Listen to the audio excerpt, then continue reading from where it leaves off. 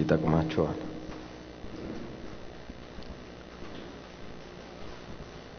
ምክንያቱም ሌላው ሁሉ ቀሪ ሲሆን እግዚአብሔርን መፍራት ግን አሁን ላለውና ለሚመጣው ይጠቅማቸዋል።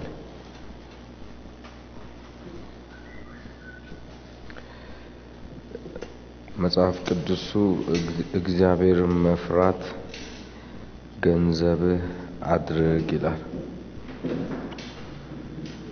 ማለት ገንዘብ ሲል መኒ አይደለም፣ ምን መነዝረው አይነት አይደለም። እግዚአብሔርን መፍራት ገንዘብህ አድርግ ሲል መናገር የፈለገው ኑሮክ ይሁን፣ አቅምክ ይሁን፣ ምትመነዝረው ይሁንልህ፣ ላይፍክ እንደ እዚህ ምድር ላይ ለማድረግ ለመፈጸም ምን ለማድረግ በሙሉ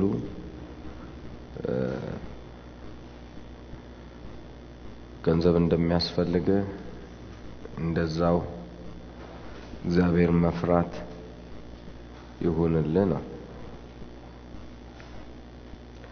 ስለዚህ አጥብቄ የምለምናችሁ ከምንም በላይ ከጸጋ ስጦታም ይሁን ከምንም በላይ እግዚአብሔርን መፍራት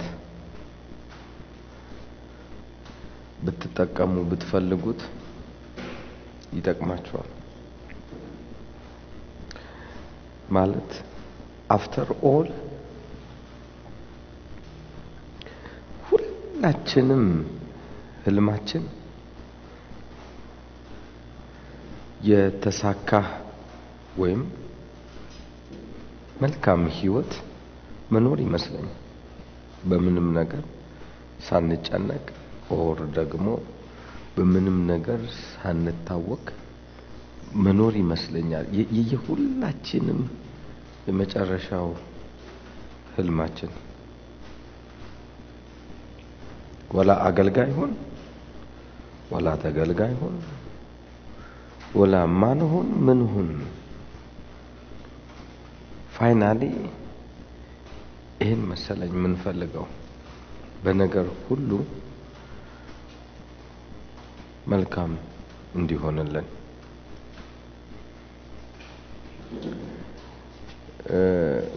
መሆኛው መንገድ ግን ይሄ ነው ብለው እግዚአብሔር ከወሰነ ከዛ ውጪ የትም ልትሄድ አትችልም። ኦር ከዛ ውጪ ወዴትም ፍሬያማ ልትሆን አትችልም። ወዴትም መልካም ነገር በህይወት ሊመጣ አይችልም። ለጊዜው በሚንጠባጠበው በዚህ መንፈሳዊ በሆነው ጠብታ ልንደሰት እንችላለን። በዛ ተደስተን ልንጮህ ጌታን ልንባርክ ምናምን እንችላለን። ግን የኢየሱስ አመጣጡ እንደ አህዛብ ዛሬ ሆ ነገ ደግሞ ዋይ ከነጎዳ ደግሞ ጌታ ሆይ ምንድነው የሆነ ያለው በህይወት ጥያቄ አህዛብ ዘሴም ነው። ስለዚህ እግዚአብሔር የፈለገው ምንድነው? እግዚአብሔር የፈለገው abundant life ነው ይላል። ይሄ ምን የተትረፈረፈ ህይወት። Did you see መጽሐፍ ቅዱሳችን ላይ ከሚናገራቸው ንግግሮች በጣም የሚደንቀኝ ህይወት እንዲበዛላችሁ ደግሞ ምን እንዲል እንዲትረፈረፍላችሁ መጣው።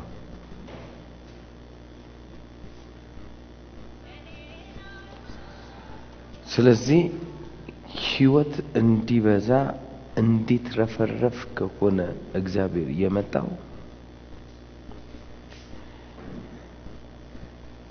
የመትረፍረፍ ሕይወትን እንድንኖር መንገድ አሳየን። አገልጋይ ስለሆንክ የተትረፈረፈ ሕይወት ትኖራለህ አላለም። ወይም ቤተሰብ እናት አባት ኦር ፋሚሊ ኦር whatever ባለጠጋ ስለሆኑ አንተም ባለጠጋ ስለሆንክ የተትረፈረፈ ትኖራለህ አላለም።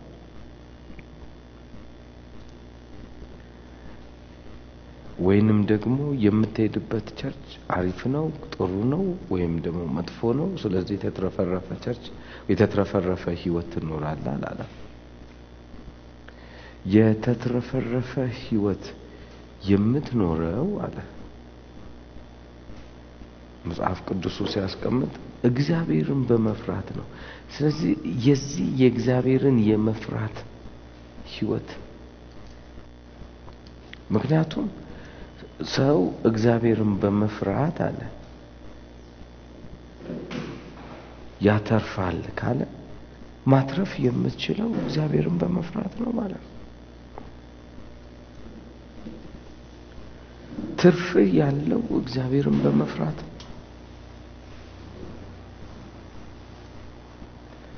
እግዚአብሔርን መፍራት ማትረፊያ ነው ካለ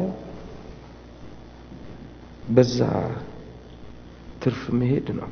ሌላውም እግዚአብሔርን መፍራት የሕይወት ምንጭ ነው ካለ ምሳሌ ምዕራፍ 14 ቁጥር 27 የሕይወት ምንጭ ነው።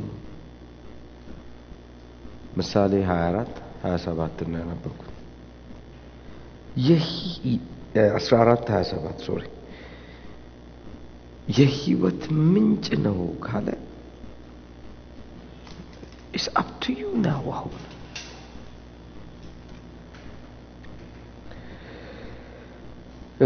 በዚህ በመንፈሳዊ ዓለም ውስጥ የመትረፍ ሕይወትን ለመኖር መፍራት ከሆነ ትልቁን ሚና የሚጫወተው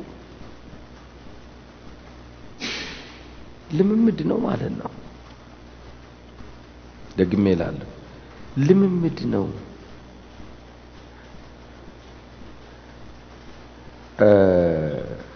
አንድ ጸሎት ብቻ ነው መጸለይ የምትችለው እንጂ ከዛ ውጪ ያለው ስለ እግዚአብሔር መፍራት ምንም ልጸልይ አትችልም። ጌታ ሆይ ልፍራ ብትል አትፈራም። ደግሜ እነግራለሁ አትፈራም። ውሸት ነው። ነገር ግን መጽሐፍ ቅዱስ እንዲህ ብሎ ተናገረ አንተን መፍራት አስተምረኝ። did you see now አሁን መፍራትን ምን በለኝ አስተምረኝ። ስለዚህ እግዚአብሔር ምንድነው የሚፈልገው ማስተማር ነው። ለካ አምሮክ በመማር ምን ይላል ማለት ነው ይፈራል ማለት ነው። ለካ መፍራት ያስተምራል። በመፍራት መማር ትችላለህ ማለት ነው። እየተማርክ ስትመጣ እየፈራክ ትመጣለህ። ከዛ ውጪ እግዚአብሔርን እኔ እፈራዋለሁ ከልቤ እነግርሃለሁ አትፈራውም። መቼም ቢሆን ፈርተኸውም አታውቅም።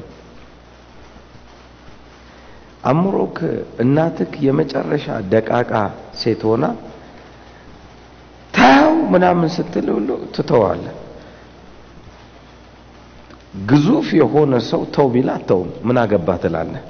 ለካ አምሮክ አስተምረው ነው እቺ እናት ስትናገር ስማት ብሎ ማን አስተማረው? አምሮክ አስተማረክ። ስለዚህ ሰው በመማር ብቻ ነው እግዚአብሔርን የሚፈራው። ልትምል ትችላለህ፣ ልትናገር ትችላለህ።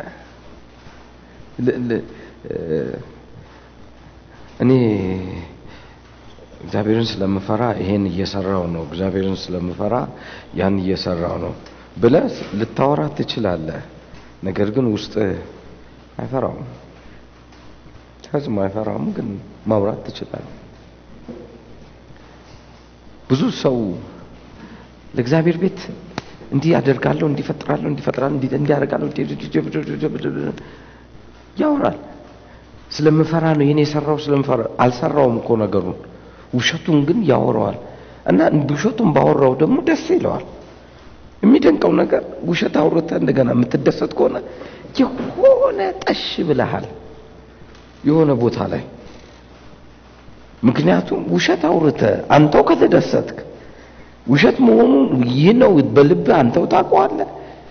ውሸት እንደሆነ ታውቃለህ። ያወራው በእግዚአብሔር ላይ ነው። እንደገናም ደግሞ ያታለልከው የእግዚአብሔር ሰው ነው። ምክንያቱም ሰው ፍጡር የሆነው በሙሉ የእግዚአብሔር ፍጡር የሆነው በሙሉ ማታለል አልተፈቀደልህም። ግን ውሸት ተናግረህ አንተው ራስ ዋሽተህ ከዛ በኋላ አንተው ተደስተ ምናምን ምትል ከሆነ ከልቤ ነግርሃለሁ ዳግመኛ የተወለደውን ሰውዬን እያሰቃየኸው ነው ውስጥ። ዛሬ በዚህ ጎዳና ስለምመጣ በሚል ነው ይነው ብዙዎቻችን ውስጥ ያለውን ሰውዬ ነው ቶርች የምናረጋው። ማናችንም እዚህ ቤት አዲስ ፍጥረት ነን። አገልጋይ ለመሆን እየተማርን ነው። ውስጥ ያለው ሰውዬ ግን አዲስ ተወልዶ የቃሉን ወተት ሲመኝ ውስጣችን ያለው ሰው መኖር የሚገባው በእግዚአብሔር ቃል ነው። መጽሐፍ ቅዱስ ሰው በእንጀራ ብቻ አይኖርም በእግዚአብሔር ቃል ነው እንጂ ሲል ቃል የሚባል ነገር አለ የእግዚአብሔር ቃል። ስለዚህ ሰው እውነተኛው ሰው መኖር የሚችለው በማን ነው? በእግዚአብሔር ቃል ነው ለማለት ነው። መመገብ የነበረበት ያንሰን ሮንግ የሆነ ፖይዝን የሆነ ምግብ ሲበላ ውስጠኛው ሰው ይረበሻል። ስንቶቻችሁ ታውቃላችሁ አንድ ነገር አትስረቅ እያለ ሰርቀ ከወሰድክ በኋላ ተወስንትን ብለ ወይኔ ባልሰረኩ እንቅልፍም ስተኛ ብንን ያረጋል። የትኛው ሰውዬ እየተሰቃየ ነው? ውስጥ ያለው ሰውዬ እኮ ነው የሚሰቃው። ውጪውማ ደጋረክ የሰረከው ነገር ለስጋክ ነው የሚጠቅመው። ደጋረክ አጭበረበርክ ታባቱ ሰራው እንዲያረከው እንዴ ውስጥ ያለው ሰውዬ ለምንድነው ይሄን ሁሉ የሚጮህበት ምክንያቱ? ለምንድነው? ለምን ሰፈር ያደርጋል ውስጥ ያለው ሰውዬ? ለዚህ ነው አዛብ ክርስቲያን ዋሽቶ አይደሰትም። በቃ ሲገለው ውስጥ ያለው ሰውዬ ሲሞት ደንታም የለው። ይሄንንም ሲሰርቅ ያንንስ በደግም ይለዋል። ይሄንንስ በስደቀው ምንም ደንታ አይሰጠው እና ጭንቅላቱ ከዛ ቸርች ሁሉ መጥቶ ሃሌሉያ ምን ይሳናል አሜን። ለምን? ውስጥ ያለው ሰው ሞቷል። ውስጥ ያለው ሰው ሰፈር አድርጎ ሞቷል። even though sound ሁሉ አያወጣም፣ ድምጽ ሁሉ አያወጣም። ድምጽ ሁሉ አያወጣም ማለት ሮንግ እንደሆነ ያውቃል፣ ክፉ እንደሆነ ያውቃል፣ እንደማያዋጣው ያውቃል፣ እንደማያስኬድ ያውቃል። ነገር ግን ነው የሚለው ድምጽ ውስጥ ሞቷል። እና he just like የሞተ ዙምቢ ሆኖ ይሄዳል። ውስጡ ግን ሞቷል። that's why ኢየሱስ ትዝ ይላችኋል 10 ቆነጃጅት ላይ ሲያወራ ምን እንዳለ? ሙሽራውን ይጠብቁት ነበር። ሙሽራው እንደመጣ አወቁ ይላል። 5ቶቹ ሻማዎቻቸውን አበሩ፣ 5ቶቹ ግን ሻማዎቻቸውን አላበሩ ነበር። የት እንደሚገዛ ያውቃሉ እንዴት ንስሐ መግባት እንዴት ሻማው እንዴት መብራት እንዳለበት በሙሉ ያውቁታል already they live before ያውቁታል ሱቁንም ምኑን ሊገዙ ወጡ ይላል ነገር ግን የሚያሳዝነው ነገር እነኛው ሰዎች ተመልሰው ሲመጡ በሩ ምን ብሏል አለ ተዘግቷል ያሳዝናል ኢየሱስ ሌላኛው ትዝ ይላችኋል ስለ ድሪም ምንድነው የሚባለው ድሪም መርፌ ስለ መርፌው ቤት ውስጥ መርፌው ጠፍቶባት ድሪማ ጠፋብኝ ብላ ቤት ውስጥ ነው ማውራት የፈለገው ስለ መርፌው አይደለም ማውራት የፈለገው ስለ አማኝ ህይወት ነው በእግዚአብሔር ቤት ውስጥ እየበላ በእግዚአብሔር ቤት ውስጥ እየጠጣ በእግዚአብሔር እንትን ውስጥ እያለ ነገር ግን ሰውየው ምን ብሏል ሞቷል ጠፍቷል ስለዚህ ምንጣፉን ሁሉ አነሳ ፈለገ ምን አረገ ያ ሰው ግን አውቆ ስለሆነ እዛ ውስጥ ያለው ጠፋ ውስጥ ጮ እግዚአብሔር እረተው ያለ ጮሆ በቃ ፋይናሊ he left you ምክንያቱም by the way መንፈስን አታሳዝኑ ማለት በእንግሊዘኛው don't quench him ይላል ማለት አታጥፉት ማለት ማብሪያው ማጥፊያው አንተ እጅ ላይ ነው ማለት ነው እንጂ ሌላ ቦታ አይደለም ከዛች ሻማ አስሮቹ እንትን ላይ ሻማቸው ሊያበሩ እንደሄዱት ያበሩት ራሳቸው ነው ደግሞ ከአስሮቹ አምስቶቹም ያጠፉትም ራሳቸው ናቸው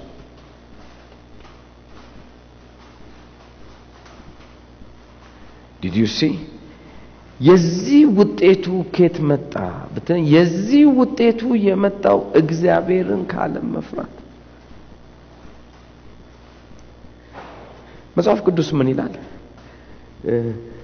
እግዚአብሔርን በመፍራት ደስታህን ታያለህ ነው የሚለው ደስታችሁን መታው ሰው ልጅ ለሚኖርበት ለሚያገለግልበት ለሚወጣበት ለሚገባበት የትኛውም ላይፉ ደስታውን የሚያየው እግዚአብሔርን ምን በማለት ነው በመፍራት ነው ዋይ ለምን መፍራትን ትሬኒንግ አታረጋም በመማር ነው ብሏል በቃ ራስን ማስተማር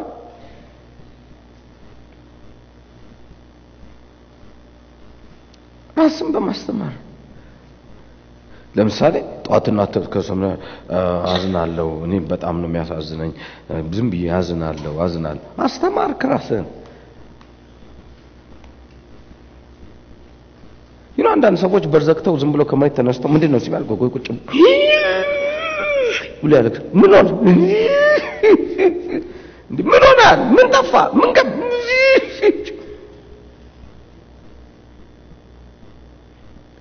you teach yourself ራስህን አስተማርክ እንድታልቅ አንዳንድ እህቶች ሶፍት ሃርት ስላላቸው በማልቀስ ይወጣል ወንድ ደግሞ ጠጅ ቤት ሄዶ ያልተለመደ በቃ ጠጠጥ ብሎ መጥቶ ረጎራው ይላል ዲሲ ሰውየው ምን ሆኖ ነው እንደዚህ ሆነው ሂቲች ማለት ማይንዱን አስተማረው እግዚአብሔርን ለመፍራት ለምን አታስተምርም አሁን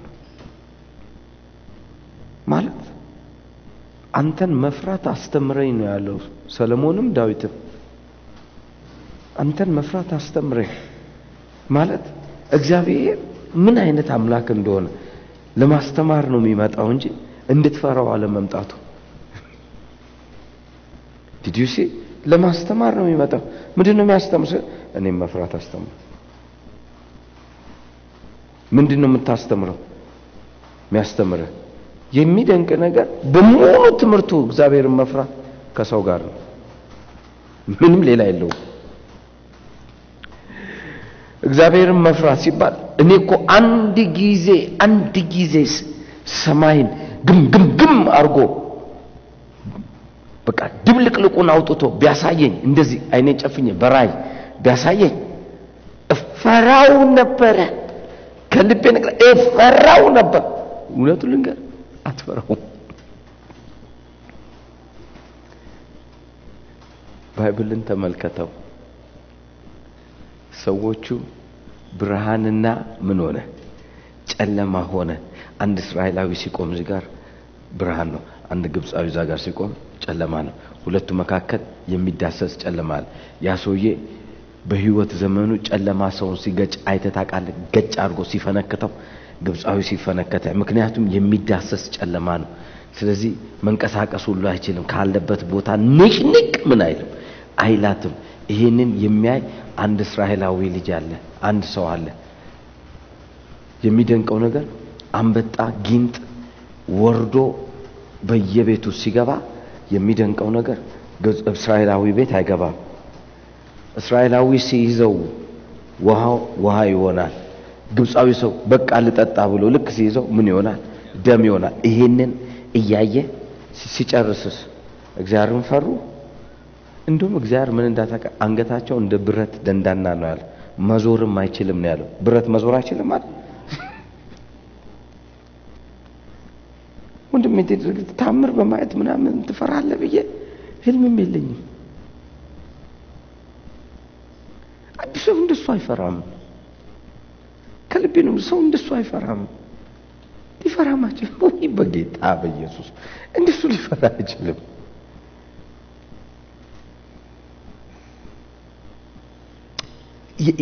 የሰው ልብን ላሳያችሁ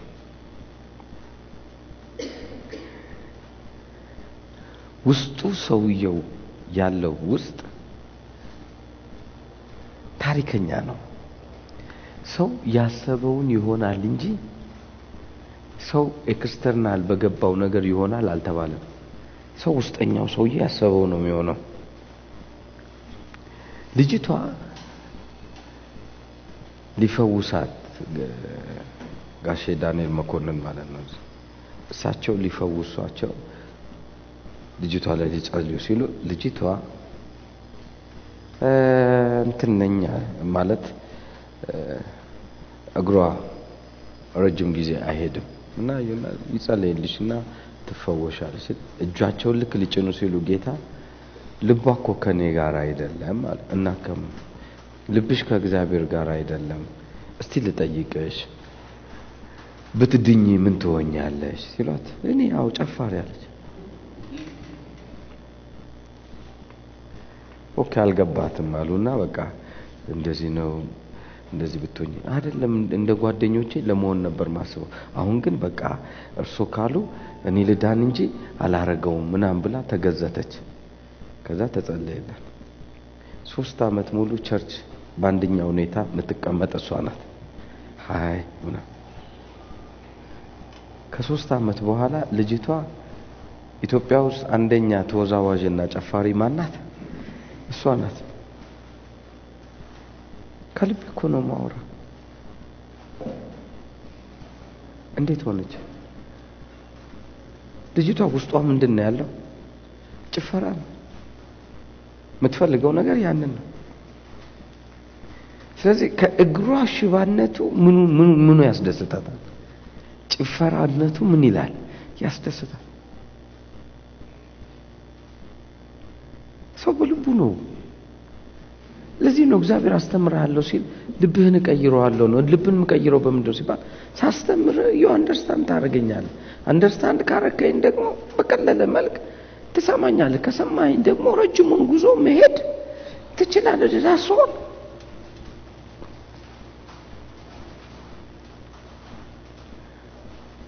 እይታክ ነው ትልቁ ሚና የሚጫወተው እግዚአብሔር መፍራት የሚባለው ነገር እይታክ ነው ስለዚህ ውስጥ ያለው ሰው ለምን ታሰቃየዋለህ ሰርቀህም አትደሰት ዋሽተህም አትደሰት ተሳድበህም አትደሰት ወይም ደግሞ በሰው ላይ ተንኮል አድርገህ አትደሰት ኦር ምድር ላይ ያለ ክፋትን ሁሉ ሰራክ አትደሰት ማትደሰት ከሆነ ለምን ውስጥ ያለው ሰውዬን ሰላም ተነሳዋለህ ውስጥ ያለው ሰውዬን ለምን ታደክመዋለህ ቆጣጣበታለሁ ብለህ ብትጠጣ በሚቀጥለው ቀን ብለህ ትጮኻለህ። ስትጮህ ገንዘብህም ያስጮሃል፣ ውስጥ ያለው ሰውዬ ያስጮሃል፣ ከእግዚአብሔር ጋር መቆራረጥ ራስን ትጠላለህ። ይህ ምን አይነት ተንከሲስ የሆነ ነገር ነው ባካችሁ ላይ ያለው ትላለህ። ከዛ እንደገና በንጋታውም ደግሞ እንደገና ለምን ሲባል ውስጥ ያለው ሰው ጩኸቱን አያቆምም። ደግሜ እነግርሃለሁ፣ ውስጥ ያለው ሰው በጣም ኃይለኛ ነው። በቀላሉ አይሞትም። ደግሜ እነግርሃለሁ፣ በቀላሉ አይሞትም ውስጥ ያለው ሰው። በኢየሱስ ስም the hardest in your life ውስጥ በህይወት ውስጥ አንገት መቅላት ቀላል ነው። በሰይፍ አንገት ኦር መታመም ቀላል ነው። የውስጠኛው ሰውዬ ህይወት ግን ማጥፋት እጅግ ከባድ ነው። እጅግ it's hard to kill, hard to kill, to be honest. በጣም ኃይለኛ ነው።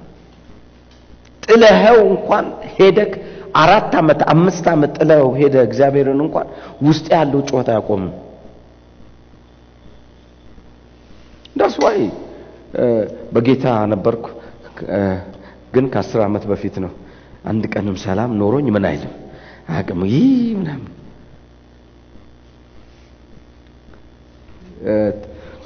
ትናንትና አንድ ሰው አገኘሁት። ማለት ፕሮግራም ከጨረስኩ በኋላ ካልገባው ብሎ የገባው ሰው ነበር። ተለቅ ያለ ነው። የዛሬ 18 ዓመት ለንደን ላይ ስሰብክ እንደዚህም በየኮሰብክ የሆነች ልጅ ይዛው መጣ። ሰበኩት። አይ ምናምን ሲለኝ ታይቺን ነገር እስቲ ለማንኛውም ሲደክም ወይ ደግሞ ኑሮ ሲመርክ ስማው ብዬ ሰጣሁት። ካሴት ነው የሰጣሁት። የዛሬ 18 ዓመት እኔ በየመንገዱ ነበር የምሰብከው። ችግር የለብኝም እና ልክ ወሰደው። ስሰክር አለ እከተውና እሱን አለ እሰማለሁ አለ። እውነቱን ነው ላለ አሁን ከ18 ዓመት በኋላ ወንድሙ እዚህ ያለና ወንድሙ ጋር መጥቶ ወንድሙ ቸርች እንሂድ ብሎ ቸርች ሲወስድ ሰውየውን ሰማ። ሰባኪውን እንደዛኛው ሰውዬ ሊሆን ምን አይልም። እቺን ጌታን ተቀበል ሲባል ሂድ እኔ በሱ አልቀበልም። የኛው ሰውዬ ነው እኔን ምን የሚለኝ የሚያስቀበለኝና ትናንትና ከጧቱ 1 ሰዓት ነው የደረስኩት አለ። እዛ ቄራ አንተ ነበርክ። ከጧቱ 1 ሰዓት ነው የደረሰው። አላስችል ብሎኝ ስጠብቅ እኔ እንደመጣው ገባው። ምክንያቱም ለማለት ነው ጌታን ለመቀበል ሌላውን ምንም እንድትለኝ አልፈልግም። ጌታን መቀበል ነው የምፈልገው። ባንተ እጅ ነው የምቀበል። ምክንያቱም ካሴቱ ደሜ ውስጥ ነው።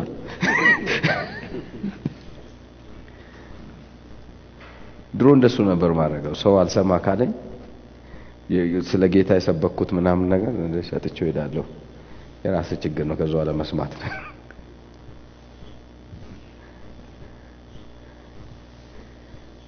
ህይወት ልንገርህ ከልቤ እነግርሃለሁ። አንድ ጊዜ ውስጥ ሲወለድ የተወለደው ሰው hard to kill 20 ዓመት 30 ዓመት አንዳንድ ሰው 40 ዓመት ሙሉ ሊኖር ይችላል ይያል እያሰቃየው ውስጠኛው ሰው ያለ እረፍት ይሆናል። አንድ በጣም የመንግስት ባለስልጣን የሆነ ሰው ልጅ ሆኖ ሚሽን የተማረው እና በደርግ ዘመን ጌታ የለም ምናምን ሲባል የለም አለ። በቃ ዘጋ። ጌታ የለም ብሎ ዘግቶ በቃ እንትን ነው የሚለው። ያው ለደርግ አደረ ወደቀ። ደርግም በዛው እንግዲህ ኑሮውን ምናምን ኖርማል ኑሮውንም ጀመረ። በዛው ሄደ። አሁን በቅርብ ጊዜ ማለት ነው ደውሎ ልምጣና ላግኝ ኦራይትና ከዛ መጥቶ ደስ ይለኛል ስታስተምር በጣም በተለየ መልክ ደግሞ ስለ ዲኖስኮ ስታስተምር ደስ ይለኛል ምናምን ጥሩ ምናምን ይዝማ እኔ ልጆኝ ሚሽን ነበርኩ እግዚአብሔርን ካድኩት አልክድህ ያለኝ እግዚአብሔር ውስጥ ያለ አለ did you see ይሄን ሁሉ አመት ኖሮ አልክድህ አለኝ ውስጥ hard to kill ይሄኛው ሰውዬን መግደል ከልባድ ነው ከልብ ግን ይሄኛው ሰውዬ በህይወት ላይ የማይታሰብ ነው እግዚአብሔርን በመፍራት ነው ያ ሰውዬ ደግሞ ህይወት የሚበዛው ምን ይላል ህይወት ይበዛለታል እግዚአብሔርን በመፍራት ህይወት ምን ይላል ይበዛለታል ስለዚህ ህይወት የሚበዛለ እግዚአብሔርን በመፍራት ከሆነ abundant life ውስጥ ያለው ሰውዬ ነው ማለት ነው ውስጥ ያለው ሰውዬ ህይወትን ያበዛላል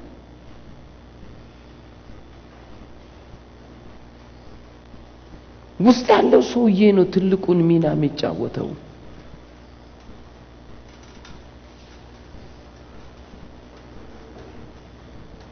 እስቲ በዚህኛው እናስብ ውስጥ ያለው አጋንንት ሰዎች ሲይዝ በጻንነቱ ሲይዛቸው ቤተሰብ አሳልፎ ሲሰጥ በጻንነቱ አጋንንት ተሳልፈው ሰጡት እስከ ዕለተ ሞቱ ድረስ ያ አጋንንት እንደሚኖር ታውቃላችሁ ኢቭን እንኳን ልጅ ካለው እቺኛዋን ፈልጋታለሁ ወይ ያኛውን ፈልገዋለሁ ብላ አጋንንቱ ይመርጣል በውስጣቸው ሆኖ ልክ እናትየው ሲሞቱ ወዴት ይሄዳል ወደ ልጅ ይሄዳል መንፈስ ዓለም እንደዚህ ነው ማለት ልታገኘው አትችልም በቃ የሚጓዝ ነው አብሮ የሚሄድ ነው ሳታቀው በውስጥ እንዴት እንደሚኖር ሳታቀው የሚኖር ነው ስለዚህ ከእግዚአብሔር የተወለደው ሰው ደግሞ እጅግ እንዴት ብዬ ላስረዳ የእግዚአብሔር ህይወት ያለው ነው አይጠፋም did you believe ለምሳሌ ባክስላይድ ያደረገ ሰው አንድ ሰው ከጌታ ተለይቶ ሄደ ከዛ በኋላ ወደ ጌታ መጣ ወደ ጌታ ሲመጣ ጌታን ተቀበል ትለዋለህ አትለውም ጌታን ተቀበል አትለውም ምንድነው ወደ ልቡ ተመለሰ ሰውየው ወዴት ነበር ከልቡ ወጥቶ ነበር ማለት ልቡ አለው ማለት ነው ሰውየው ልቡ አለ ተም ወደ ልቡ ተመለሰ ማለት አስተዋይ ሆነ ወደ ማስተዋል እንጂ የተመለሰው ሰውየው ኦሬዲ ኤግዚስት አድርጎ እየሄደ ነው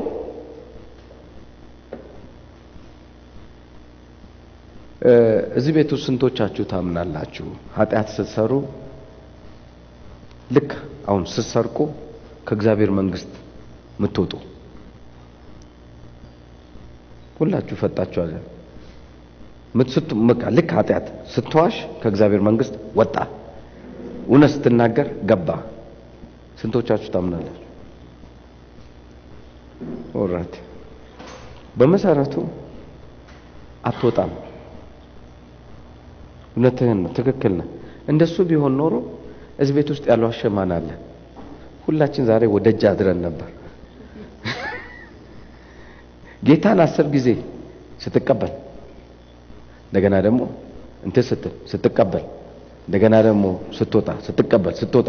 ስትወጣ ዘመኔ ያልቅ ነበር በየደቂቃው ነው ያው ምክንያቱም ያንዳንዶቻችን ምላስ ድንበር ዘለል ነው አልገባም ድንበር ዘለል ኩባንያ ነው ክልል ያልፋል ስለዚህ ስትዋሽ ስትሳደብ ስትገባ እንደሱ አልተደረገም መንፈስህ አንድ ጊዜ ከጌታ ምን አለ ተወለደ አሁን ህይወት እንዲበዛልህ ነው ትምህርቱ። ምን እንዲበዛልህ?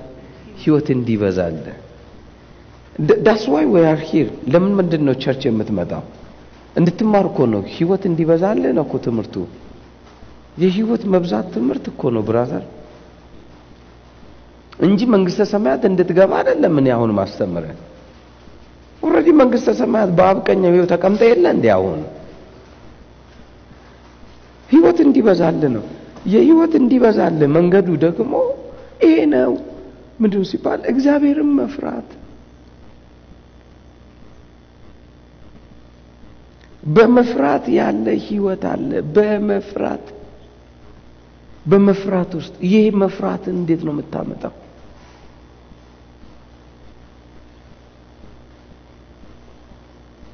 በሌላኛው አነጋገር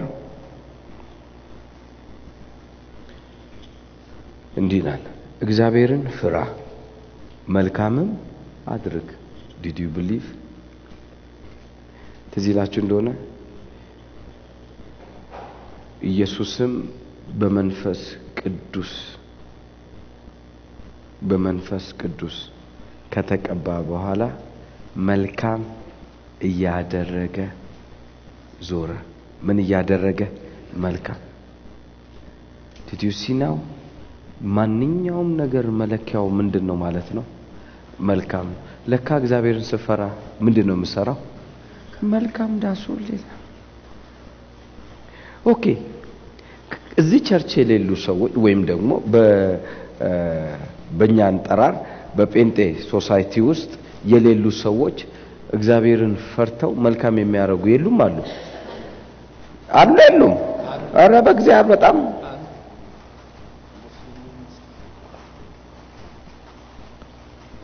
ለካ እግዚአብሔርን መፍራት ማለት መልካም ማድረግ ነው። አንደኛ መልካም ማድረግ። የበደለክ ሰው ካለ ይቅር ብያለሁ። የዋሸክ ሰው ሳለ ዋሽተኛል ግን ትቼሃለሁ። ያታለልከው ሰው ካለ በቃ አታልያለሁና ምን ትሆን? በቃ አለቀ።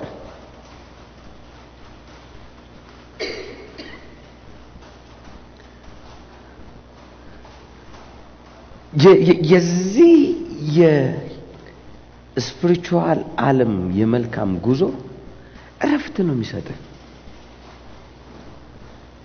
እስቲ በሌላ አማርኛ ላሳያችሁ። ሰርቀክ ማትደሰት ከሆነ ሰርቃ አትደሰት። ኦራይት፣ ሰርቄ አልተደሰትኩ። ቆም ብለህ ሳልሰርቅ እንዴት ተደስቻለሁ ብለህ እስቲ ጠይቅ። ባይዘው ስጋ ተደስቶ አያውቅም። ስጋ ተደስቶ አያውቅም። ልክ ይሄ ልብስ በጣም ያምራል፣ ቆይ በገዛሁት። ልክ ገዝተኸው ያንተ በሆነ ጊዜ ይሄኛው ልብስ ያምራል። መጽሐፍ ቅዱስ ምን አለ? አይን ከማየት ምን አይልም? አይጠግብም። ስለዚህ አይጠግብም። ቆይ ጸጉሬን እንደሷ ነው የምሰራው። ከተሰራው በኋላ የሆነች ደግሞ ልጅ ተቆርጣው ፓንካይሎት አማግሩ ዲጋ ምናምን የሆነ እንደዚህ ተሰራ። ቆይ እንደሷ ነው ይሄን ዝብይ እኮ ነው ያወጣሁት። ሄደህ ትሸነሸነዋል። በተሸነሸንከው በ10 ደቂቃ ውስጥ መላጣ ሴት ደግሞ ታያል። ምንም በቃ ህይወት እንደዚህ ነው። ስጋ እንደዚህ ነው። አድርግ ብሎ የሆነ ነገር ታደርጋለህ። ከዛ በኋላ ልክ በጨረስ ጊዜ ያን ያደረከው ነገር ይህ ተንከሲስ ነው። ሌላ ነገር አድርግ ይላል። ስጋክ መቼም ቢሆን ሊያቆም ምን አይልም አይችልም። ማለት ሲፈጠርም ማቆሚያ የሌለው ነው። ጆሮ ሰምቶ ሞልቻለሁ ብሎ ያውቃል። በቃ ስጋክ እንደሱ ነው።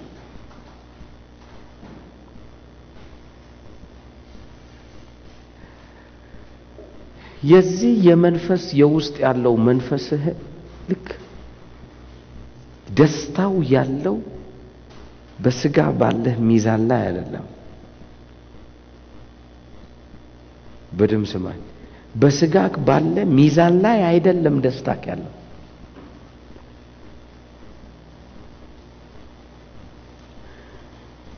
በዚህ ሰው ተጠርቼ ሄጄ ያየሁትን እዚህ ሀብታሞች እዚህ ሀገር በጣም ሀብታሞች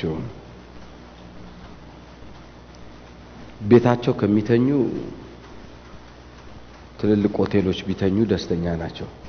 በቃ ምንም ቤታቸው ኮሮሰ ምንም ነገር የጎደለ የለም። ግን ቤታቸው አይተኙም። እዛ ሄደው ነው የሚተኙት። they feel safe ቀስ ሲሆን ሰላም ምናምን ያለ ነው የሚመስላቸው። ለምን?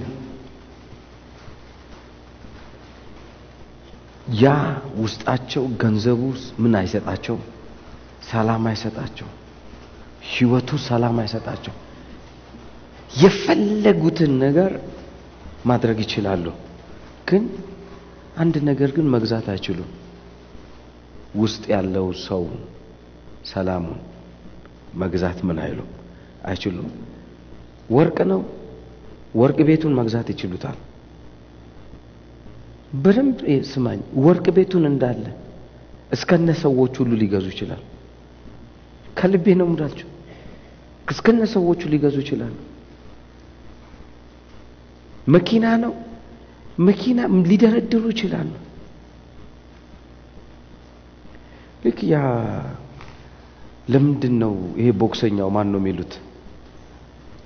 አሁን ነው አሁን እንትን የተነሳው ዊል ዌዘር ነው ምናምን ነው ዌዘር ዊል ሜይዌዘር። አሁን ይሄ ሜይዌዘር ስንት እንደገዛ ታውቃላችሁ? 19 መኪና 19 መኪና I don't know እንትን ይሁን ሮልስ ሮይ ይሁን ምናምን ይሄ በእጅ የሚሰራ መኪና 19 መኪና ገዛ። አንዱ መኪና ቢያንስ ከ10-15 ሚሊዮን በላይ ነው። ግን 19 መኪና ገዛ። ስንቱ ላይ ይሄዳል? 19 መኪና። ለውሻው አንገቱ ላይ ያለው ሰንሰለት የአልማዝ ሰንሰለት ነው የተሰራለት። እና ኦኬ ተጠየቀ፣ ምንድነው ሲሉት ደስ ያለኝ ሲመስለኝ እገዛለሁ አለ። ሲቆይ ያስጠላኛል አለ። ደስ ያለው ምን ይመስላል? እቺ ነገር ሳገኛ ምን እላለሁ? እደሰታለሁ አለ። ሲገዝቶ ምንም ነገር ውስጥ ያለው ሰውዬ እጅግ እንዴት ብዬ ላስረዳ? በቀላሉ የሚሸነፍ አይደለም ኤክሰፕት ከእግዚአብሔር ቃል በስተቀር። ምክንያቱም ያ ሰውዬ ህይወቱ የተጀመረው ከእግዚአብሔር ቃል ነው። የተፈጠረበት ዋናው እሱ ነው። ለዚህ ነው ኢየሱስ ሰው በእንጀራ ብቻ አይኖርም በእግዚአብሔር ቃል ነው። ፍርሃት የሚጀምረው እንግዲህ ከውስጠኛው ሰውነት ነው እንጂ ከውጨኛው ሰውነት አይደለም። አብዛኛው አንዳንድ ሰው ስታየው ምንድነው ይሄ ሰው ታዛዥ ነው፣ በጣም ትሁት ነው ምናምን ማጂና ጋቶስታ እንደውም ጥሩ አማሮች የሚሉት አለ ጎንበስ ብለ መሄደውን ሰውዬ አትመን ነው የሚሉት። ወይንም ዝም የሚለውን ሰውዬ በህይወት አትመን ነው የሚሉት። ወደው አይደለም፣ ውስጡ ከራሱ ጋር የሚያወራ ስታበርን የሆነ ማንነት አለው። በቃ ጠንካራ የሆነ ማንነት አለው። ግን ውጪውን ስታሽ እሺ ከዛ አንድ ቀን ግን ሲያጭበረብር እጅ ከፍንጅ ይዟል። ከዛ ቱክ ያረጋል፣ ያረጋል። ምክንያቱም ጎንበስ ብሎ ሸውዶሃል። ግን ያወቀ ምናምን በቃ ታለልኩ ምን ላርግ ምናምን ቢልህ አንድ ሰው ምንም ባክሱ እንትን ካረገ ያው ማታለሉ ምን አይልም አይቀርም ምናም ብለህ ዝም ነው የምትለው። አጎንብሶ የሚሄደው ሰውዬ ግን የመለወጥ እድሉ 99.9 አይሆንም። ያ ማለት ምንድነው? ውስጡ አልተሰበረም፣ ውስጡ ስታበርን ነው።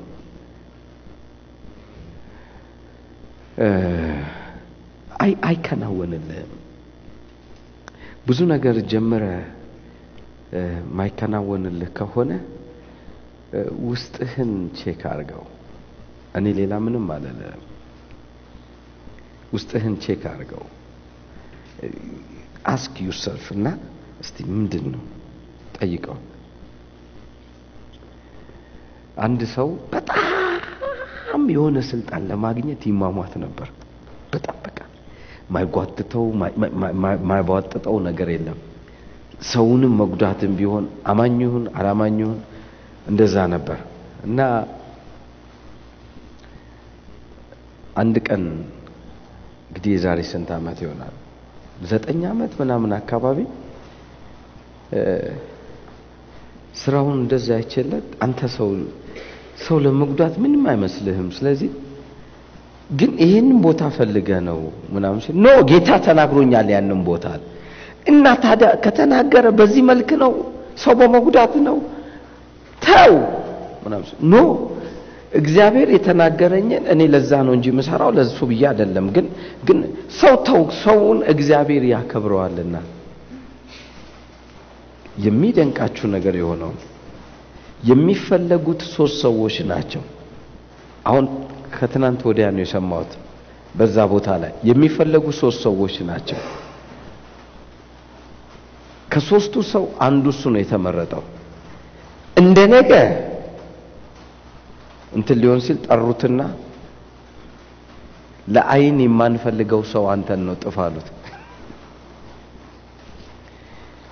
ለአይን አሉት። በቃ ለአይን የማንፈልገው ሰው አንተን ነው ጥፋ። ይሄ ነገር እኮ ሌላውን አፍርሶ እኮ እሱ እንዲገነባ ትልቁ ሚና የተጫወተ ማን ነው? እሱ ነው። ሰውን ጎድቷል፣ ሰውን አስጨንቋል፣ ሰውን ብዙ ነገር ክፋትን አድርጓል። የሚደንቀው ነገር ግን እነኚው አብረውት መሰሪ ሆኖ ሲሰሩ የነበረ እሱን ምን አሉ ውጣ እና እንትኑ ስለማቃት ደውላ ዳንኤል ጸልይለት ምናምን ወይ የጁን አገኛልኩ የጁን አገኘ ምን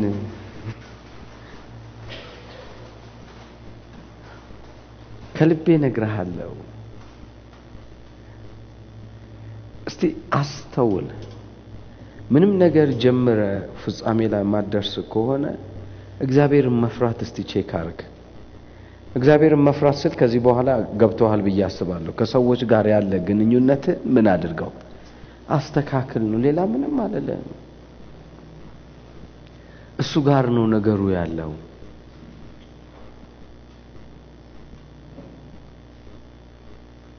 እሱ ጋር ነው። ውስጥ እየተረበሸ የምትኖረው ኑሮ አቁመው። ለምን እንደዛ ተሰቃያለህ?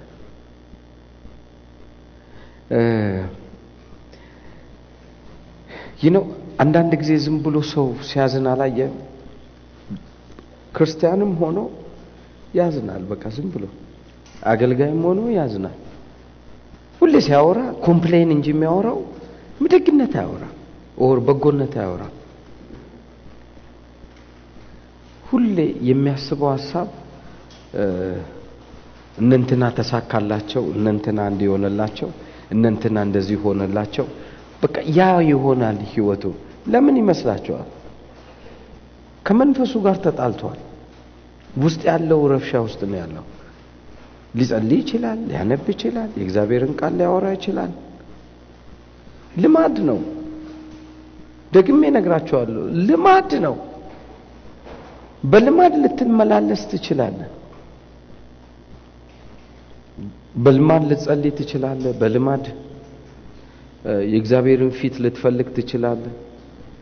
በልማድ ጾም ጸሎት ልታረግ ትችላለህ። ሰው ልማድ እንደሆነ መታቀው አረብ ሀገር ሄደ የጾማቸው ጊዜ ማየት ነው በቃ ይገባሃል ልማድ ማለት ምን ማለት እንደሆነ በቃ ሰው ልጅ ልማዱን ያደርገዋል ለአንድ ወር እቺን ልማድ ይዣታለሁ ጾሟን ብሎ እንዴት እንደሚሆኑ ብታይ ግርም ነው የምትለው የሌለውን ባህሪ ሁሉ ያደርጋል መልካም ነገር አንድ ወር ነው ልክ አንድ ወሯ ማታ ያለቀችለት ምሽት አገኛቸው በቃ አለቀ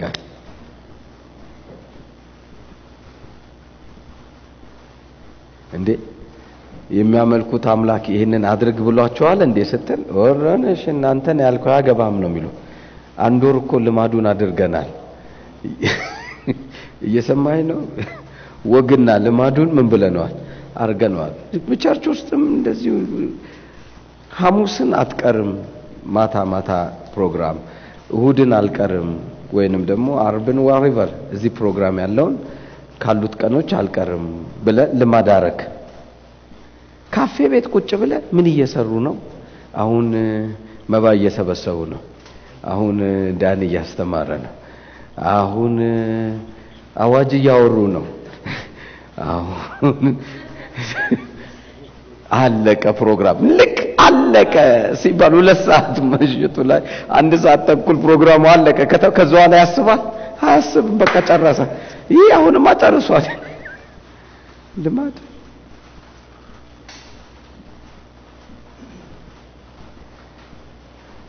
በልማድ ዘመንን ሁሉ ልታስተምር ትችላለህ በልማድ ዘመንን ሁሉ እንት ልታደርገው ትችላለህ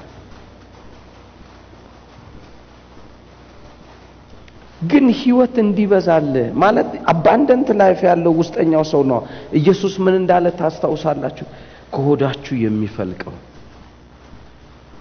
ገብታችሁ የህይወት ምንጭ ያ ነው የህይወት ህይወት ያለው ውስጥ ነው ማለት ነው ሆድ ውስጥ ነው መንፈስህ ውስጥ ነው ያለው ለምን ታስጨንቀዋለህ መንፈስህ ለምን እረፍት ትነሳዋለህ ለምሳሌ ጊዜን መቼም the greatest enemy እኔ በላይፍ ብዬ ማምነው ጊዜ ነው ጊዜህን ቴሌቪዥን የሚበላው ከሆነ the easiest ነገር ሶኬቶቹን ነቃቅለ መተው ከዛ ልትሰካው ስትል ውስጠኛው ሰው በሰላም እንዲያድር አትፈልግም ብለ ሶኬቱ ላይ ጻፍበት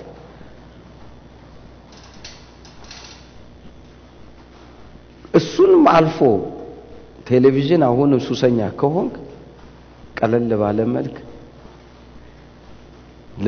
ለማትወደው ሰው ስጠው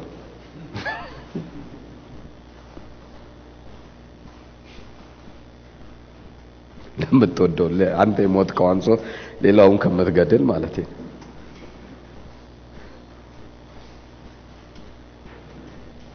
ቲንክ አርግ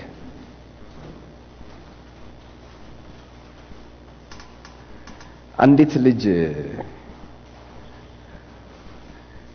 ቴሌቪዥን አላት ግን ቴሌቪዥን አትከፍትም እና በጣም ጥሩ ነው አንድ ቀን ግን መረረኝ እና አወራኋት ሁሉ ቀን ተመጻድቃ ነው የምታወራው እኔ ቴሌቪዥን ሬዲዮ የሚባል ቤቴ ውስጥ ምን አይልም አይከፈትም ጊዜ የሚበላ ነገር ሁሉ ምናምን በቃ ሁሌ ነው የምታወራው ከዛ ስሚ አልኳታ በቀን ስንት ሰዓት ቴሌፎን ታወሪያለሽ ደነገጠች አየሽ ቴሌቪዥንም በጆሮ ነው የሚገባው ስልኩም በምንድን ነው የሚገባው አብዛኛውን ጊዜ ስልክ ስታወሪ የመጀመሪያው ሴንቴንስ ብቻ ነው ኖርማል ሃይ እንዴት ነሽ ሰላም ነሽ ወይ ከዛ ትምህርት ቤት እንዴት ነው ምናምን በቃ አለቀ የሚቀጥለው አንቺ እንትናን ታውቂያታለሽ አዎ እሺ ሰው ስትበጭቅ አይደለም የምትኖሪው? ለምን ስልክሽን አታጠፊም? እውነተኛው ነገር እንደውም ቴሌቪዥን የምታየው የራስሽን ኃጢያት ነው የምታበጀው። ነገር ግን እንትን ስታደርጊ ግን የሰውን ላይ ሁሉ ነው የምታመጪው፣ ሻዶ ነው የምታመጪውና ስለዚህ የሚሻለው ነገር ስልኩን ብትዘጊ ነው። Did you see? በላይፍህ ውስጥ ወስን ዛሬ ውስጠኛውን ሰው ለምን ታሰቃየዋለህ? ለምን ቶርች ታደርገዋለህ? ለምን ውስጠኛውን ሰው በህይወት ውስጥ ትጎዳዋለህ? ህይወትህ ያለው ውስጥ ነው። ተደስቶ አያውቅም በዚህ በክፋት ነገር። ወንድምህን እህትህን በሚሆነው ጥፋተኛ በሆነ ሰው ላይ እንኳን ክፉ እንድታደርግ እንኳን ደስተኛ ሆኖ አያውቅም። ዋጋውን አገኘ ካልክ በኋላ እንኳን ውስጥ ነው ይላል። ምክንያቱም የውስጠኛው ሰው ስሬቱ ከላይ ነው፣ ከሰማይ ዘንድ ነው። ድጋሚ ይላል ስሬቱ ከሰማይ ዘንድ ነው። አይችልም። ይሄን የምድሩን ሲስተም አይችለውም። ይሄ ማለት ምንድነው? ምድራዊ የምትሄድበት መንገዶች የሱ ከፍታው አይደለም። ትዝ ይላችኋል መጽሐፍ ቅዱስ የትኛውም ትሁት መሆን ወይም ደግሞ ወደታች ዝቅ ማለት ወደ ላይ ያነሳል ብሎ ሲያስተምር፣ የትኛውም የሥጋ ህይወት ደግሞ እንዲህ ብትሆን ከፍ ያለውን ስፍራ ብትይዝ ሰዎች ከፍ ያደርጉሃል ብሎ ነው የሚያስተምሩ። ነገር ግን መጽሐፍ ቅዱስ እንደሱ አላለም። የዝቅታ ህይወትን የትህትና ህይወትን do you believe? በጣም ከሚደንቀው ነገር መሐይም ሆነው ታላላቅ ሰዎች የሆኑ ሰዎች እንደሆኑ ታውቃላችሁ። ለሰዎች በጎ ነገር የሚሰሩ መሐይም ሆነው ማለት በእንተናቸው ጣራ በትምህርታቸው ጣራ የነኩ ሰዎች ሆነው ብር ኖራቸው ያደረጉ ሰዎች በጣም የሚያሳዝን ነው። ለጥፋት ነው የሚጠቀሙት። መሐይም ሆነው ምን ይፈራሉ መሰላችሁ? መሐይም ስትሆን አለማወቅህ ብዙ ነገር እንድታውቅ በር ይከፍትልሃል። አወቅኩ ብለህ ካለህ ግን ያወቅከው ትክክል ነው ብለህ ታምናለህ። እሱ ትክክል ነው ብለህ ትወጣለህ። እሱ ትክክል ነው ብለህ ትገባለህ። አንድ እውነት ልንገርህ፣ ውስጠኛው ሰው አንድም ቀን አውቄያለሁ ብሎ አያውቅም። ድጋሚ ልበል፣ ውስጠኛው ሰው አንድም ቀን አውቄያለሁ ብሎ አያውቅም። ጳውሎስ እስከ 3ኛው ሰማይ ሄዶ ሲመለስ ንግግሩን ስትሰማው የሰው ልጅ ማይናገረውን ቋንቋ እንኳን ማውራት ቻልኩ አለ። የሚቀጥለው ግን የተናገረው በጣም የሚያስደነግጥ ነው። ወደታች እየወረድክ ስትመጣ በድንግዝግዝ አሁን እንዳለው አለ። ማለት ዕውቀቴ እንኳን ይሄን ያህል ቢሄድም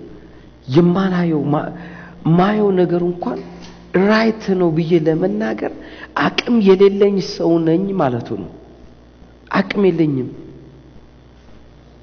ዛሬ ሰዎች ላይ እንኳን ሰዎች ጽፈው ሲናገሩ፣ ሰዎች ላይ እንኳን ሰዎችን ለማጥፋት ሲያወሩ ግርም ይለኛል። ሰው እንዴት አድርጎ አይኖቹ ማየት እንዳቃተው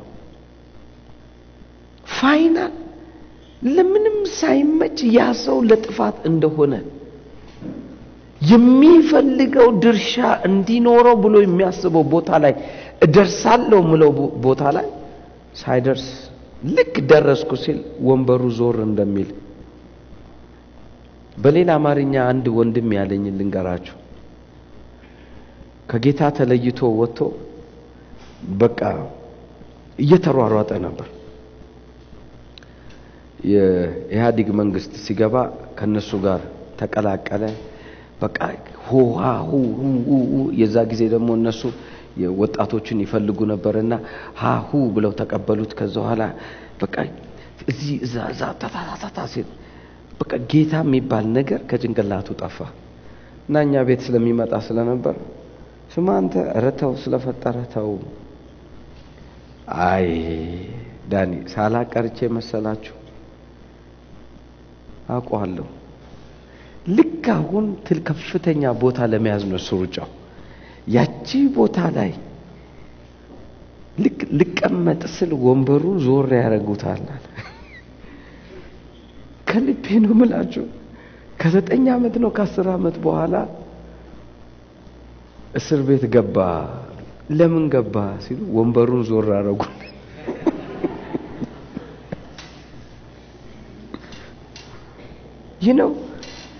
የፈለገ መሰላል ቢሰጥ ሰይጣን ታምቧ ያልክ ብትወጣ ችግር የለውም መጨረሻ እቺ ወንበር ናት ብለ ልትቀመስል መሰላሉን ወንበሩንም ዞር በምን ተወርዳታል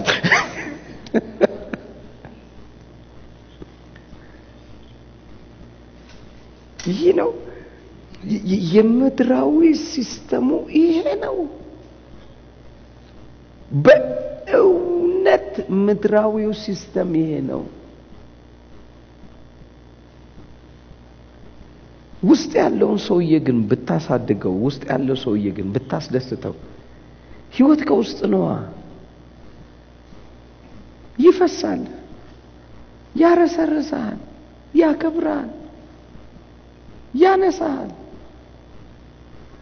አሁን እንዳለው አትሆንም የተሻለ ነው ደግሞ ውስጥ ያለው ሰውዬ ከተደሰተ ሙሉ ደስተኛ ነህ በኢየሱስ ምንም የጎደለ ነገር ምን እንዳለ እንኳን አታውቅም ሰው መጥቶ ይሄለም ሲል የለኝም ይሄለም የለኝም ይሄለም የለኝም ያኛው የለም የለኝም እንዴት ትኖራለህ ሲል እንዴ ይሄ ያለዚህ መኖር አይቻልም ተብሏል እንዴ ታዲያ እንዴት ደስተኛ ሆንክ ውስጥህ ደስተኛ ነው አንዳንድ እህቶች መተው ወይም ወንድሞች መተው ውስጤ የተነጀሰው ይሄን ሰውዬ ተዋውቄ ከተዋወኩባት ቀን በቃ ነጃሳ ገባብኝ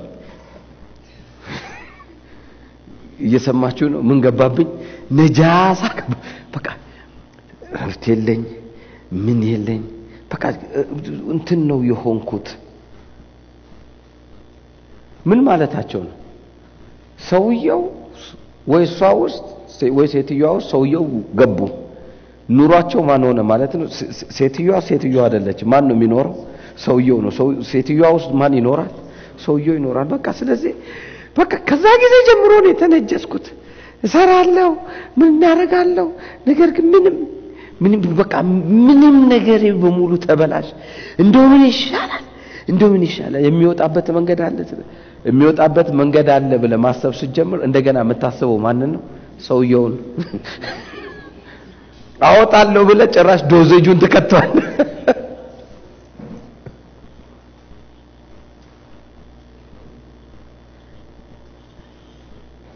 ከልብ ልንገራችሁ እዚህ ስፒሪቹዋል ዓለም ውስጥ ያለው ሰውዬን እንዳታሰቃየው እግዚአብሔር ይፈልጋል ምክንያቱም ማይንድክ ያሰቃየዋል ደግሜ ላለው ማይንድክ ያሰቃየዋል ስጋ ፍላጎት እንዳለው መንፈስህም ፍላጎት አለው ሁለቱም ግን የሚንቀሳቀሱት በአእምሮክ ነው ስጋክ ፍላጎት እንዳለው መንፈስም ፍላጎት አለው ዳስዋይ ገላትያ ምዕራፍ 5 ላይ መንፈስም በስጋ ላይ ስጋም በመንፈስ ላይ ይነሳሳሉ ይላል ኦኬ ሁለቱም ግን የሚያስተዳድራቸው ሐሳብ የተባለ ዓለም አለ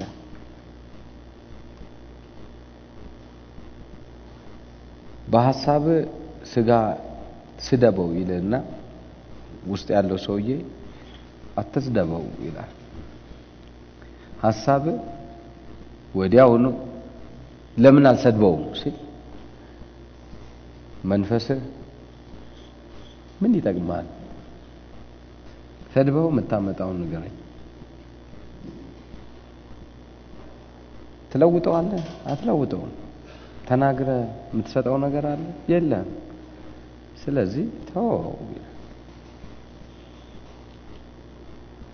እምቢ ካልክ አጠንክረ ስትሄድ ተው አትስደበው ይላል ምክንያቱም ሰውየው ውስጥ ያለውን የስድብ ዲክሽነሪ ልታውቅ አትችልም ስለዚህ ሰውየው አንድ ሰድበው እሱ ዘመንን ሁሉ ያንጫጫክ ይሆናል ስለዚህ ተው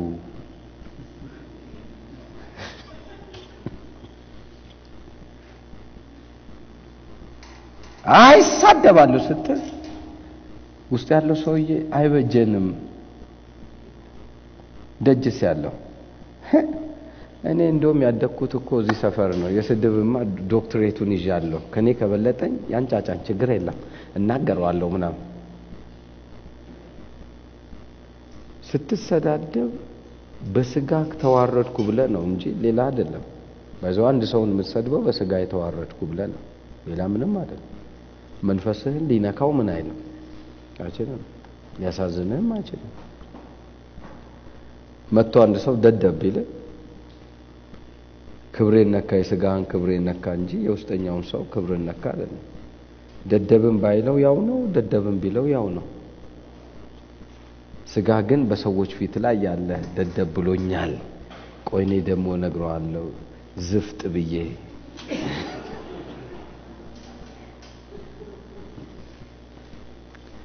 ስለዚህ በሰዎች ፊት ሲሰደብ በሰዎች ፊት ላይ አዋርዶ ማሳየት ስለፈለክ ነው ሌላ ምንም ትርጉም የለውም ባይዘው ሰንበዲን ሲሰድበው ከሱ በታችና ከሰዎች በታች አድርገ ሰውየውን ምን ማለት ነው ማሳየት ነው የስድብ እኮ ዋናው የመጨረሻው ዓላማው ይሄ ነው ሌላ ምንም የለውም በሰዎች ፊትና በአንተ ፊት ራሱ ምን ይወረደና ይወደቀ ሆኖ እንዲገኝ መናገር ማለት ነው ሌላ ዲክሽነሪ ካለ ትነግሩኛላችሁ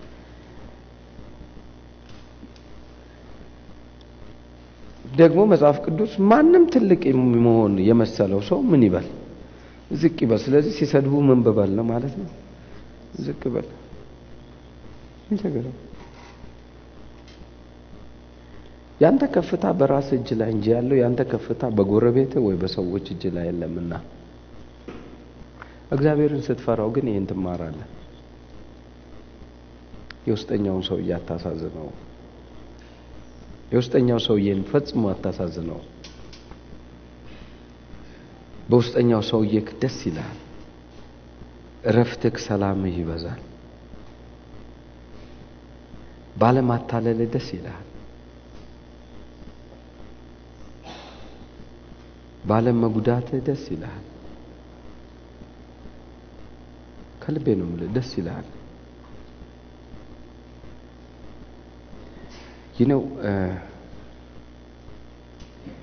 በሰው ወጥመድ ውስጥ ላለመግባት ትፈልጋለህ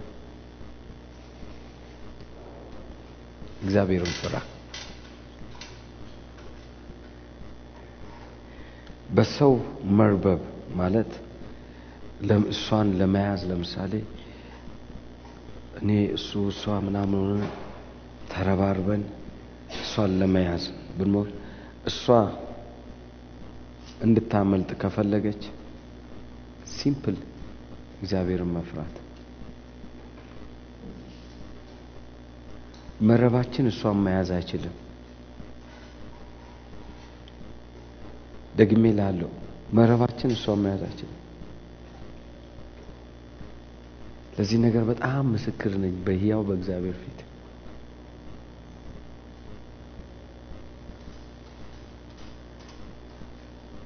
በሰው መረብ ውስጥ እንዳትያዝ ከፈለክ በእግዚአብሔር ፊት ነው መመክር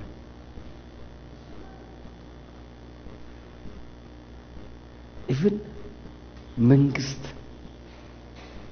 መንግስት እንኳን እንዳይዘህ እንዲሁ ክፎች አሉ አይደል እንዳይዙ የምትፈልግ ከሆነ እግዚአብሔርን ፍራ።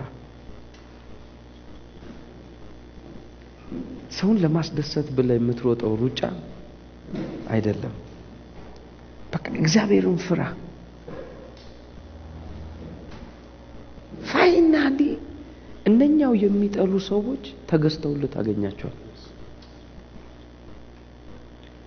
እነኛው የሚጠሉ ሰዎች፣ እነኛው የሚያሳድዱ ሰዎች፣ እነኛው ክፎች የሆኑ ሰዎች ሲረዱክ፣ ሲፈልጉክ ወይ መልካም ነገር ካንተ ጋር ለመካፈል ሲመጡ ታገኛቸዋል። በዚህኛው ላሳያችሁ። ውስጥ ምኞት አለ። ምኞት ከሌለ አምሶሪ ሞታል። ከሞትክ ደግሞ እዚህ ምድር ላይ ኤግዚስት ማድረግም ያለብህ አይመስለኝም። መንቀሳቀስ ያለብህ አይመስለኝም። እዛው መቃብርህን ብትሰራው ጥሩ ነው፣ ለሌላ ሰው እንቅፋት ስለምትሆን። እዚህ ቤት ሁላችን ምኞት አለ። ምኞት የሌለው እዚህ ቤት ውስጥ የለም። ምን ነው ፈጣችሁ አየህ? ይንሳም ይብዛም ምን አለ ግን ምኞት አለ። ምኞት እንዳለ ነው። ባይዘው ወይ የ90 አመቱ ወይ 120 አመቱም ሰውዬ ምን አለው? ምኞት አለው። የ2 አመቱም ልጅ ምን አለው? ምኞት። የምኞታቸው እይታ የሁለቱ ይለያይ እንጂ ምኞት ግን አለው።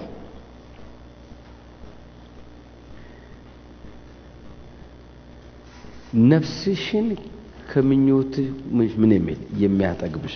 በሌላ ማንኛ እግዚአብሔርን የሚፈሩት ከምኞታቸው አይጎድሉም ማለት። Did you see now? ነገሩ ያለው ማጋር ነው ማለት ነው። መፍራት ጋር ነው። ከፈራው ከምኞት ምን አትልም፣ አትጎድልም። በቃ አለቀ። ስለዚህ ምኞትን ለማሳካት ብለህ ሰውን ለመጉዳት አትነሳ ወይ አትሄድ፣ አትሮጥ። በቃ እርግፍ አርገተው ምኞትን ለመሙላት ብለህ ወይ መረብን አዘርጋ በክፉ።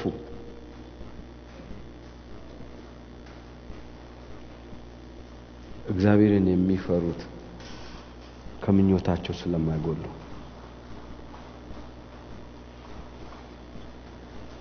እኛ ግን ክብራችን የእግዚአብሔር ፍርሃት ይሆናል። እኔ አምናለሁ ክብራችን የእግዚአብሔር ፍርሃት ይሆናል። አንሳሳትም አይደለም፣ ልንሳሳት እንችላለን፣ ግን እግዚአብሔር መፍራት ገንዘባችን ይሆናል። የህይወት ምንዝርናችን ማለት ተመንዝሮ የምናገኘው የሚሆነው ምንድነው ማለት እግዚአብሔርን መፍራት። ለካ ማንኛውም ነገር ምንገዛው በማን ነው ማለት ነው? በእግዚአብሔርን በመፍራት። እኔ ከእግዚአብሔር ወገን ነኝ፣ እግዚአብሔርም ከኔ ጋር ነው። በብዙ ሰላም እወጣለሁ፣ በብዙ ሰላም እገባለሁ። እግዚአብሔርን መፍራት ገንዘቤ ሆኗል። የኑሮ መሰረቴ እሱም መፍራት ሆነ። ውስጥ ሰውነቴን ከዚህ በኋላ አረብሸውም። በኢየሱስ ስም አሜን።